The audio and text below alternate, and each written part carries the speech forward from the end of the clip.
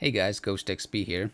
I wanted to do an overview video of a script I had made for the Akai MPC Studio MK2. I've been working on this script for about 3 weeks now. I got this thing about 4 weeks ago. If you're watching this, you probably know that the MPC Studio MK2 doesn't have any support outside the MPC2 software. Now, FL Studio is my main DAW, so it was pretty disappointing to me that this wasn't a feature that Akai supported. It has most of the functionality of the MPC2 software, with a few that it doesn't. The only thing I don't have is the note repeat and the 16 levels function. I've been looking through the FL Studio forums and it looks like they do have plans to update the FPC with note repeat along with some other features, so really looking forward to that. Hopefully that update doesn't break this script, but if it does, I'll attempt to fix it. I'm using FL Studio 21.2.3. I did try this script with FL Studio 20, and some features such as the FPC copying doesn't work in that version, so keep that in mind. You may need to download and update to FL Studio if you want to use the script. To install the script, just unzip the folder to your devices folder, which I'll be flashing on the screen there. This is the default location. And once you unzip it there, you may need to go to your MIDI settings, and under MPC Studio MK2 Public, click on this and the MPC Studio MK2 should show up here. And you also need to make sure that the MPC Studio MK2 Public is on the same port, which you can set right here. I have it currently set to 1, and on the output you want to set to 1 as well. This is to ensure that the device can essentially send messages to itself to allow all the lights to light up. So if you use a script and the lights aren't lighting up, you may need to do this step. Now, on the subject of the lights, the RGB pad lights, shout out to Producer B who created documentation for the MPC Studio. As I mentioned before, Akai doesn't support customization outside their own software. I pretty much had given up on creating a script for the RGB pad lighting, but then I came across Producer B on YouTube who figured out how to do it with SysX messages. Now I have no idea how he figured that out, but being able to customize the RGB lights really brought the script to life, so big shout out to him. Now he's also working on an FL Studio script for this device. By the time I had come across this video, I was like mostly done my script, so I figured I might as well just finish it since I had already put in the work. My script doesn't have support for step sequencing, and the reason for that is step sequencing isn't really something I use that much, even though it's like probably one of the main reasons some people use FL Studio. I've never really gotten into using the step sequencer. I also don't have support for mixer navigation because I kind of see this more as a creative arrangement and performance tool, so I didn't really see the value in creating navigation for the mixer because I wasn't really planning on using it. So like, I basically made this thing for my own purposes, for the way that I plan on using it, and that's how I scripted it. And I figured I might as well make this script available to other people who are looking to use this device with FL Studio, since I had put in the work, so hopefully you can benefit from that. Now with all that said, let's get into the functions of this script. So if you get the port and the input and output to the same port and you load up the script, the first thing you'll probably notice is just the default FL Studio flavored lighting that I have. Pad A and Pad B have each their own different colors.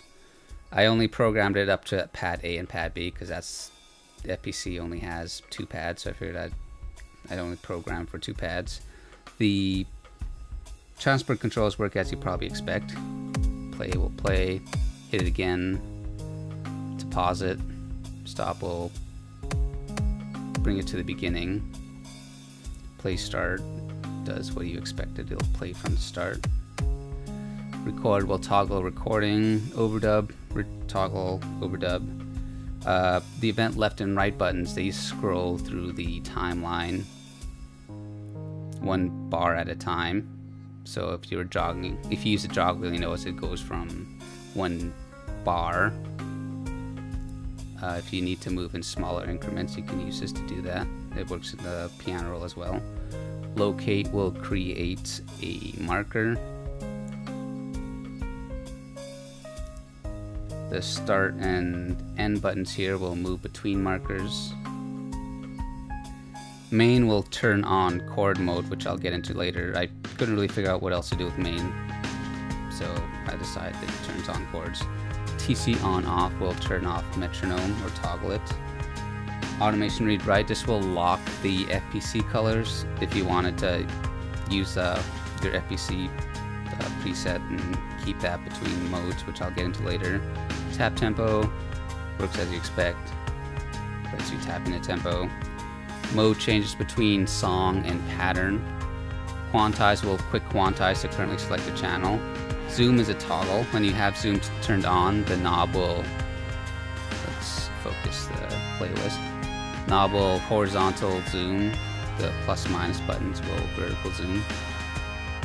And you'll want to toggle that off to undo that. So it's going to delete some pattern to show undo. So undo will undo, shift undo will redo. So you can go up and down undo levels. And which brings us to track select. Track select will focus the playlist, so the jog wheel will work here. The plus or minus keys will select different tracks. Pad mute will mute that track. Shift pad will solo that track. If we go to program select mode, we can scroll through the channels here. If you press the knob button, it'll show or hide the currently selected channel. Now this only seems to work with like plugins, with like these samplers here. It doesn't seem to work for some reason. Shift knob button will open the playlist, or sorry, piano roll. If we go to browse, hitting this browse will open the browse window. Let me expand that a bit more. And the knob will scroll through the menu items. So navigation on the browser is kind of weird sometimes. Hitting this button you can expand. Then you go down to say bass drum, hit the knob button, open a new channel. Then we got the bass drum. When you're in the browse mode, plus or minus will navigate through the tabs. If you go to the library, I couldn't figure out how to navigate between, because you can see there's like 2 rows here, so you might have to click on it if you want to, if you're on a library tab. And once you get there, you can let's say loops. This should work.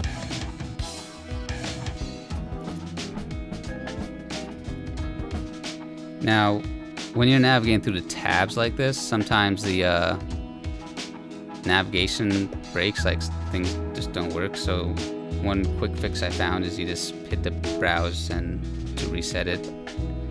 Hit browse twice to reset, so the open and close browse, that seems to fix it.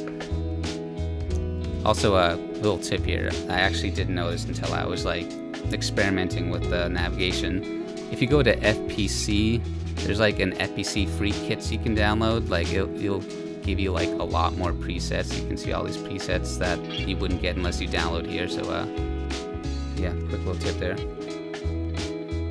Something to keep in mind is, like, for example, if you're in program select mode and you're using a knob and it doesn't seem to be scrolling through the channels, the knob basically used on whatever window you currently have active. So one thing you can do is just hit program select again, it'll focus the channel. Same thing goes with the track select.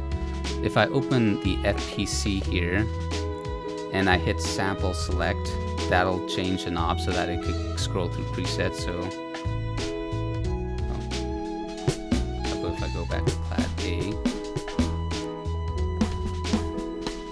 we can use that to scroll through the presets. So one thing to keep in mind is that only seems to work with FL3 plugins. Some third-party plugins, they have their own sort of way of navigating through presets, so it unfortunately wouldn't work with those ones. If I go back to track select, the sample start and sample end will create a start point and end point for selection. So if I hit start there, move it a little bit and hit again, then it'll create a point that will loop between. And you can hit sample start to reset that. And that brings us to the pad section here. So note repeat doesn't, oh yeah, it does do something.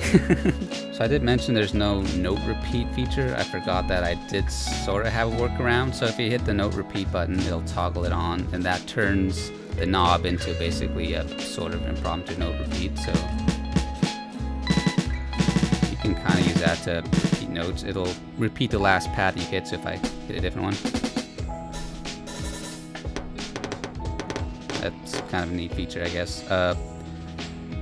Because I had to figure out a way to like turn off the last note, it will, every second knob turn will just basically shut the note off.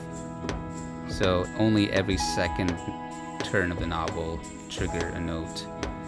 The reason I did that, because if I didn't do it that way, like it would like create a bunch of notes that don't turn off, and you have like a bunch of overlapping notes. It's a bit of a mess. Touch strip doesn't do anything. I couldn't figure out what feature to put it on, but this does work as a general modulation wheel that you can link to whatever knob you want.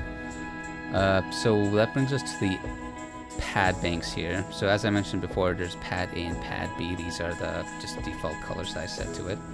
One thing you want to keep in mind is I set this up so that it works with the default preset. So whenever you open up FPC, usually Gretsch is the first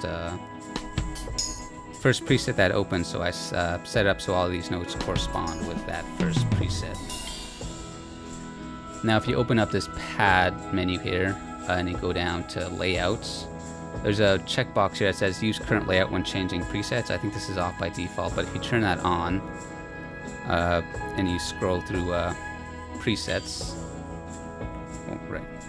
oh yeah, I forgot to mention, because the knob has many features, if you're trying to use it for something is not working the way you expected, you might need to remember to turn off a toggle. Like for example, I had note repeat turned on, and then I tried to change a preset, but I forgot to turn it off. So I have sample select, so I'm going to a different preset.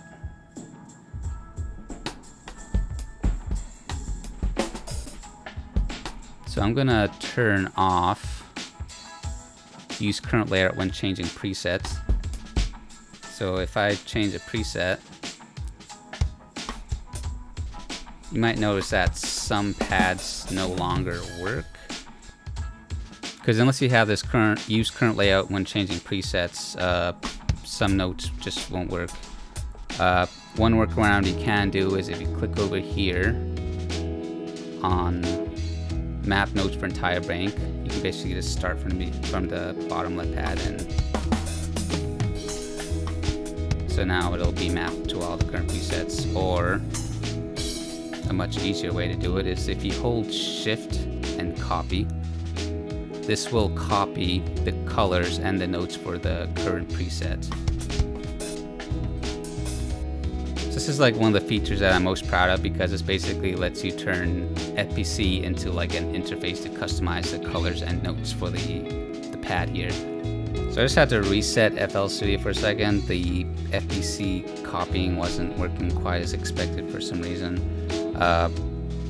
Looking through the script, I couldn't quite figure out why, but resetting FL Studio seemed to fix the issue. So anyways, we're back at it. So as I was mentioning, if you hit shift copy, this will copy all the FPC colors and also their notes to the current FPC pad bank. Now if I go to pad bank B, I set this color here to purple, so if I go to pad B, you can see that pad B also copies the colors there. You can also use this to basically customize your MPC Studio to whatever notes and colors that you need it to be. So for example, if I hit this one here, I change a note to say an E5, and I'll hit shift copy. Let's open up FL keys here. You can see the note change. If I go back and change it again, shift copy, you can see that the note changed. So while we're on FL keys here, let me open up the piano roll. If I hit 16 levels, this will change to the modes. Currently there are 3 modes. There's FPC mode, which is the mode that we were just on. It's also the default mode that loads up. If I hit 16 levels again, it'll open up chromatic mode. Pad banks will change different octaves. If I hit shift 16 levels, this basically turns the MPC into like note editing mode. that'll change what the knob does here. So if I turn the knob, that'll change the key.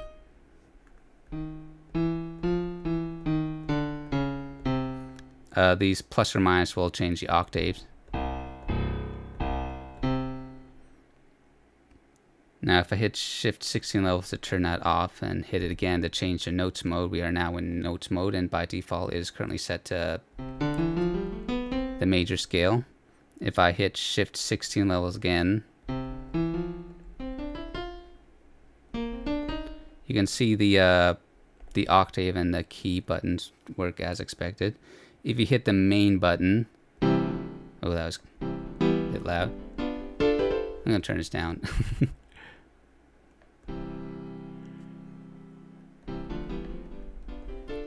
So we are now in chord mode. So when we're in notes editing mode, and also when the chords are on, that changes what the knobs and the plus or minus keys do. So if I hit the plus, that'll add extensions to the chord. So by default, we're in triads, then it'll add a 7th, then a 9th, then an 11th, and that's as far as I set it. The knob will change the voicing of the chord. So you can see the 3rd and 5th go up an octave. If I go up more, it doesn't do anything because the other voicings are intended for more extensions. So here we have a 7th chord where the 7th goes up an octave. If I go again, the 7th is now up an octave. If I do it again, the 5th comes back down an octave to get a nice open voicing. If I hit the extension again, I get that 9th back in, and I go up another voicing, it'll bring up the 9th an octave, then 11th. I mean, it'll take a long time to go through all of them, but basically just experiment with the knob to change the voicing. Bring it back down to a triad. You can also do negative voicing, so if you go back down, the 5th and 3rd will go down an octave. So if I add extension,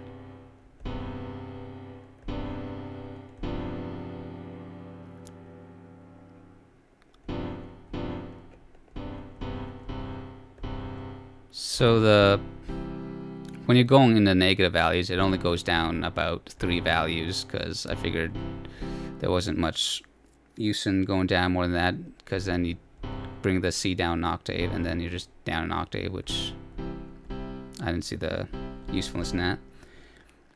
When we're in notes editing mode, these 2 event buttons will change the mode. So we're starting in major. If we go up, we are now in Dorian mode. The next one is, I think this is Phrygian. Yeah, Phrygian. Then Lydian, I think. Mixolydian. Aeolian or natural minor. Locrian. Then we're back in major. So yeah, what else do I have here? The copy does what you probably expect. So if I hit this, copy, we'll copy it, and if I hit again, it'll paste. And I think that's got everything covered. So yeah, I hope you guys appreciate all the work I did, and the links will be in the description to download it. I'll be uploading this to the FL Studio forums. If there's any updates to this script, I'll likely post it there. I think I'll probably post this into like a Google Docs folder, so if there is an update and you click on this link in some future date, you'll see the latest version there. So anyways, thanks for watching. Hope you guys enjoy the script. Yeah.